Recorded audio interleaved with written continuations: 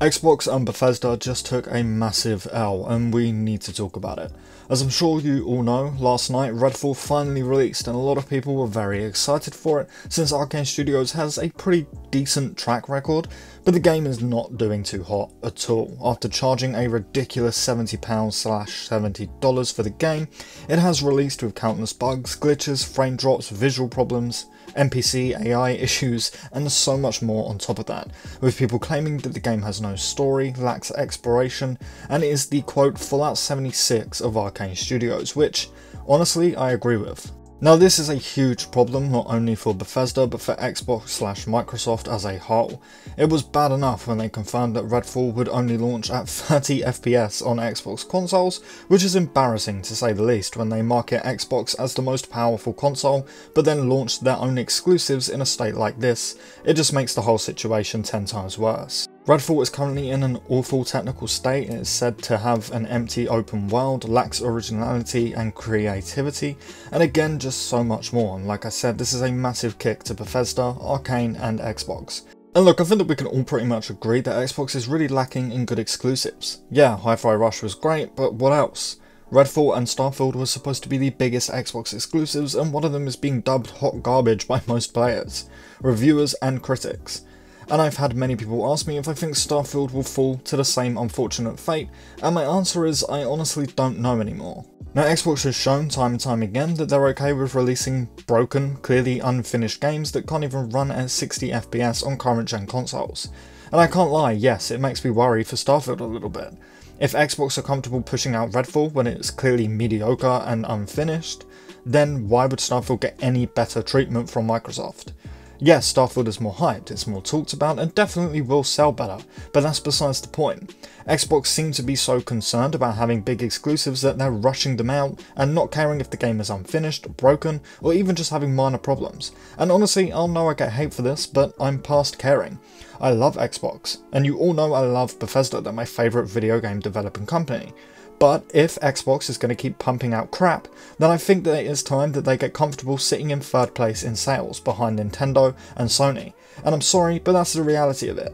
Yes, Xbox needs more exclusives. They don't really have any that are as praised as Nintendo's or Sony's exclusives. So I understand that they want to get these games out to try and compete, but what good is it if you're pumping out hot shit? Now I really want to show off this poll created by Jez on Twitter. For those of you who are unaware, Jez is a very reliable insider.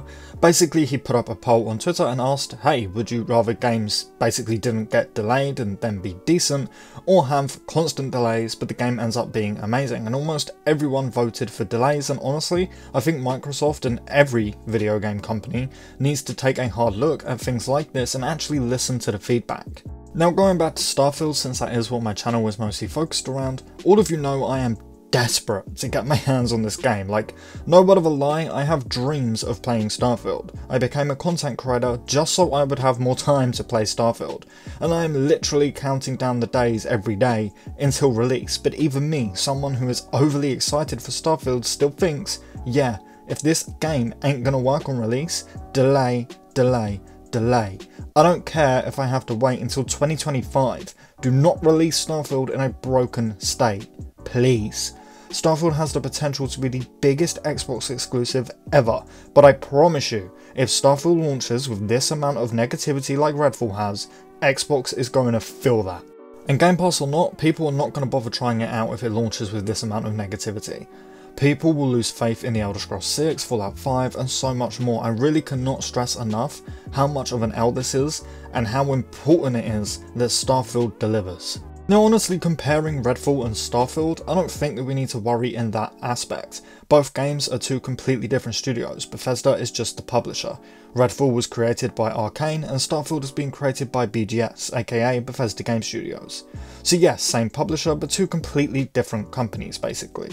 Of course this does make Bethesda as a whole look bad since it's all under the same banner, so to speak, and of course like I said earlier, Xbox is still a concern here, but besides Xbox clearly being happy with releasing unfinished, broken and quite frankly mediocre games, I'm not sure if we have to worry about Starfield here. Look, that's pretty much my thoughts. Shorter video than usual, I do apologise for that, but this is my second video of the day, so thank you for coming back to the channel for a second time. If you did, your support is appreciated. If you enjoyed the video, I kindly ask that you leave it a like and consider subscribing if you are new. I cover a cluster of Bethesda content over here, and we would love to have you join us. And as always, a big massive thank you to our channel members, you guys mean the world to me. But with all of that said and done, thank you all so much for watching, and I really hope to see you next time.